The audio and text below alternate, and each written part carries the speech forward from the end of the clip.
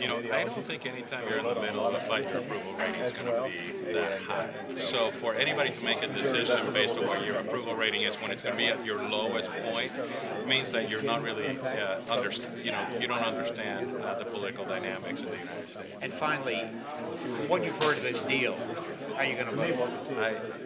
I haven't looked at the final deal, but what I've heard, I can't support. And why not? It just doesn't do anything with our debt, doesn't do anything with our entitlements, and it doesn't do anything with Obamacare.